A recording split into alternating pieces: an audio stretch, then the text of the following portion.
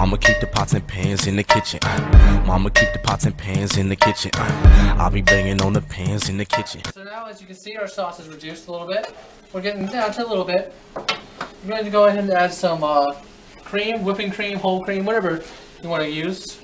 Just want to make sure, don't add a bunch, just add a little bit. You will find that when you're cooking, cream can bring anything back to life.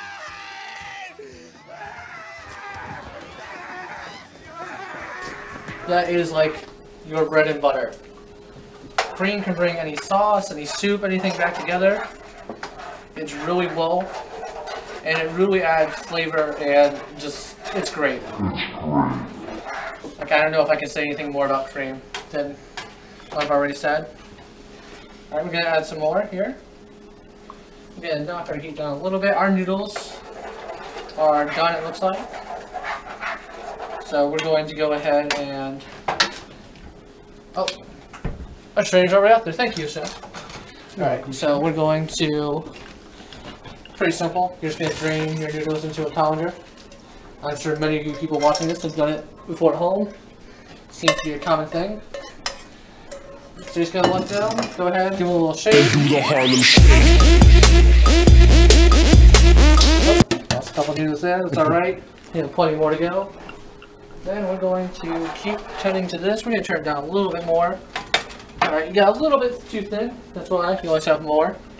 Add a little bit more of this.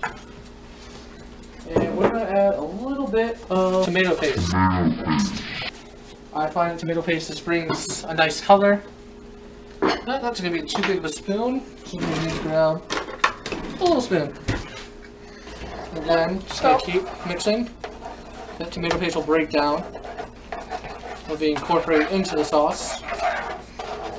And I'm just going to add a touch more cream because I like my cream. Like I said, there will be a recipe for this. I'll give you exact measurements on how to do this.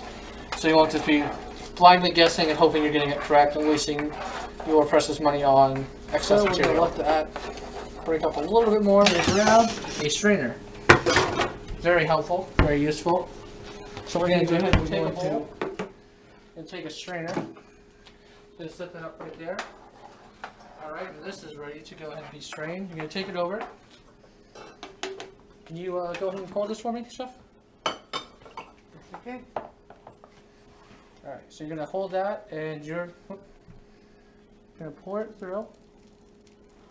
So essentially what you do is you just capture all the flavoring and you don't have all those chunks or anything. You're going to want to scrape that clean.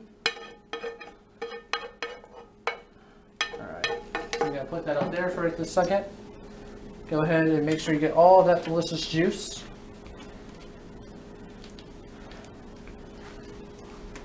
Alright, now you can go ahead and, if you want to use this, you can puree it and incorporate it into your sauce.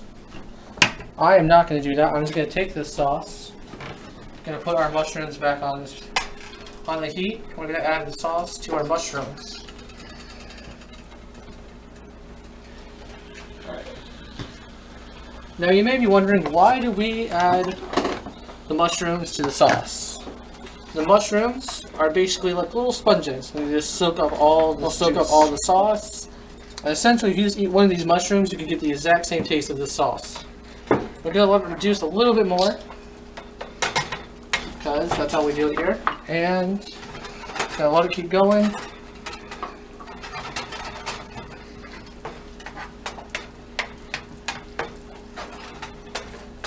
Making sure your sauce is not burned. You just spent all this time and effort. You want to make sure this is nice sauce. Get a little bit reduced more. Alright, I'm going to take out the tasting spoon. See that? You want to make sure your sauce is like that. So they'll run. It's called nappe. And it makes it a nice overall sauce. I'm going to go ahead and take that off the heat. Gonna do a little taste to make sure we don't need to add any salt or pepper. And of course I spilled myself. But no, this sauce is perfect. So we're gonna move it off the heat. We don't want to ruin that. Go ahead and turn that off the heat. Alright, we're gonna come over here with our... Oh, there it is. Alright, so what you're gonna do is we have some distance here. we're going to go ahead and plate. We're going to put this right here.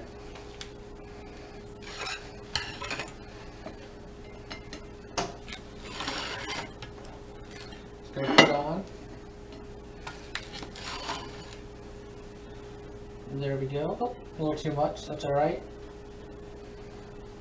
And then we're going to go ahead and take our meat that we left over here, chilling, still nice and warm. We're going to grab our tongs. Now what you can do is you can place it like this, or, excuse me here, you can go ahead and grab your chef's knife if you want to be a little extra fancier. Maybe press the kids, husband, wife, girlfriend. You can actually cut this in half, and then you can add it and put it on top, and it'll tight to the plate. So we're going to go ahead and do that. I'm going to actually go over to the cutting board because it's so much easier. Just going to cut this right in half. I'm going to take this one, I'm going to cut this one right in half, and then that way we're done with that. Actually, I'll set the knife so we can do a nice little pickup here. We're going to take it, just going to build some height to the plate, make it look nice.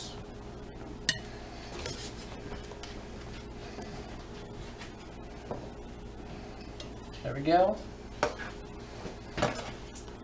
Alright, and then we can take this nice sauce we made, just drizzle it over top of this. Make sure you get the mushrooms. Just gonna hold up all that flavor in there. Oh, just a little. And that right there is going to be your finished product. You can go ahead and make some vegetables. We didn't have enough time to make some vegetables today, but as you can see, this is going to be a great quick meal. And so yeah, that would be Chef Swag. And basically, if you want to know more recipes, anything, go ahead and like and subscribe to this video.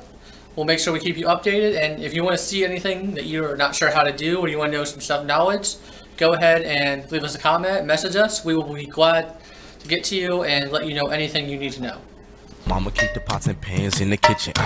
Mama keep the pots and pans in the kitchen. I'll be banging on the pans in the kitchen.